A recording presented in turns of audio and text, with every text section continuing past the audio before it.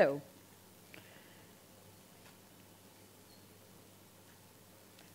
We're going to talk about Kali today. Kali is a mother. She's a mother cow.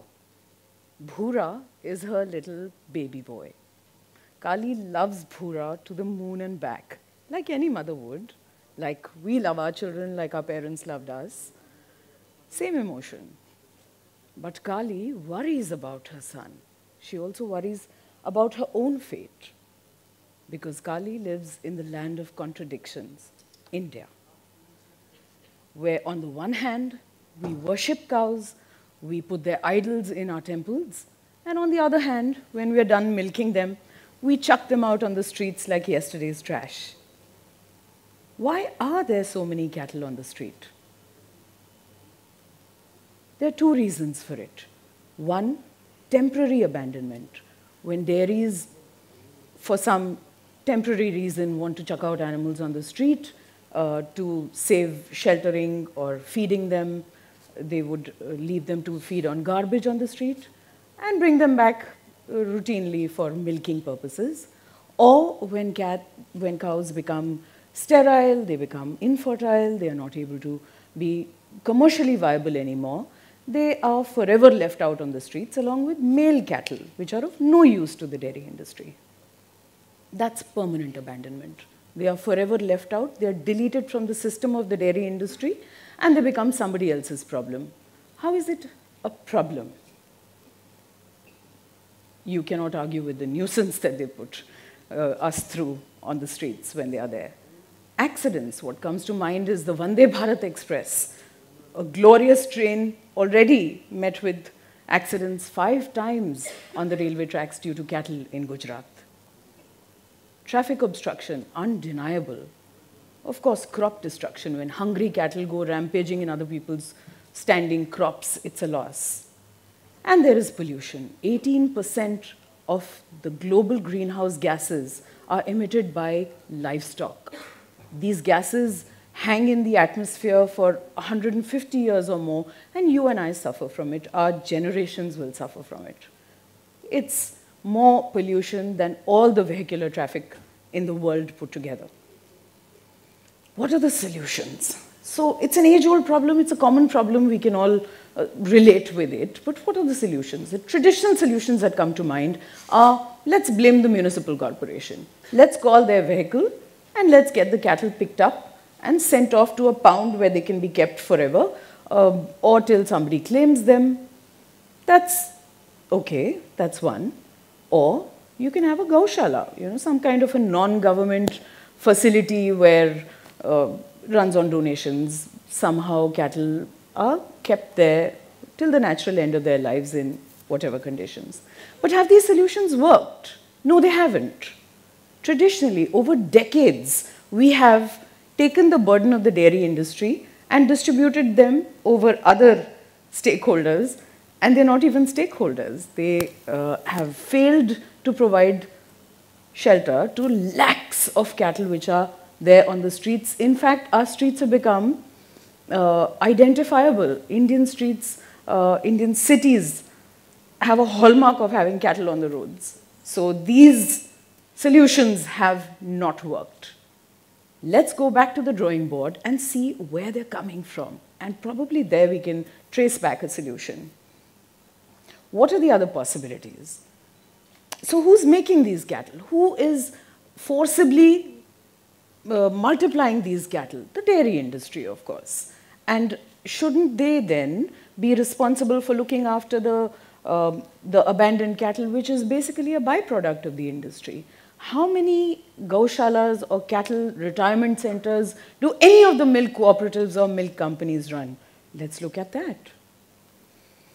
But before we do, let's do a summary of the dairy industry and its size. About 200 million cattle. We are host to the largest cattle population in the world. Milk production is, again, around 200 million tons. Huge amount of milk production, most of it for export, of course. 1 lakh tons, metric tons of milk product is what we export to the rest of the world. After polluting our environment, we sell it off, all right. Let's look at the financials. 1 lakh crore is the revenue generated only by the organized sector of the dairy, which is 60% of the dairy industry. Profit percentage, huge, from 25 to 55% depending on which brand is packaging and selling the products. So it's not that it's a poor industry, and it gets massive grants. This is just one NDDB grant, which runs up to 1,700 crores just in the past few years. They get land, they get international loans all over the place, but no accountability when it comes to street cattle. What happens to the cattle which they keep inside? The lives of the cattle which are enslaved by the dairy industry are full of pain, stress, and hopelessness. No veterinary care, malnourishment, starvation, use of antibiotics which are non-therapeutic in nature, use of painful hormones, constant tethering, you name it, sometimes vicious violence, and then other times abandonment, which we all are witness to. Whether we care about animals or not, this bothers us. So who should be responsible for looking after the street cattle? The industry that is making profits with them, but still runs 0 retirement centers for cattle.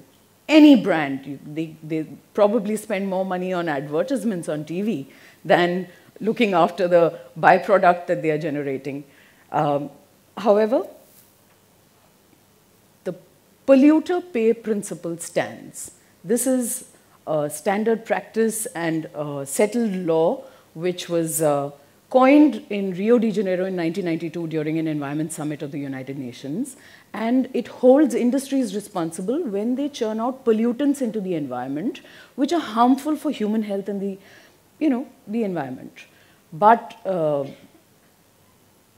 taking that into consideration, the National Green Tribunal of India has held the dairy to be a polluting industry, a highly polluting industry which produces effluents and odors which are harmful for human health and the environment. Also poultry farms, these two industries, among other livestock, we're not even talking about aquaculture and piggeries yet, but we're talking just about dairy and poultry. These two have been held accountable under the Water Act and Air Act in India for the solid and liquid waste that they generate. Our question today is, what about the living byproduct that they generate? What about the male calves and dry cows that the dairy industry generates? What about the little male chicks that the egg industry does not have any work for? Do you know what they do with it? They grind them and feed them back to their mothers. So 40 crore egg-laying hens in this country, 40 crore baby chicks ground up, burnt, drowned, various ingenious ways to save money. And that's the living byproduct. Is it discarded responsibly? No. It's time we hold these industries responsible for what they're doing to the animals while they're using them for commercial purposes and what they're doing to the animals after they're done with them. And not palm off the burden to the municipal corporation, which ultimately falls on the taxpayers, or the animal welfare organizations, which have no resources anyway. So these solutions seems to be wrong. We have to rethink the entire problem and frame our policies in a way that we hold industries accountable. Animal agriculture is not agriculture anymore. It has been industrialized. So the same standards and the same yardsticks should apply to them. What can you do about it? You can ask questions because that's your fundamental right, Article 21 of the Constitution. You can raise concerns. It's your fundamental duty, Article 51AG and 51AH under the Constitution. And most of all, you can stop giving such industries any business. Move to a plant-based diet. It's good for your health. It's good for the environment. It's a sustainable diet, and you would be treading a little more softly on the planet. Thank you.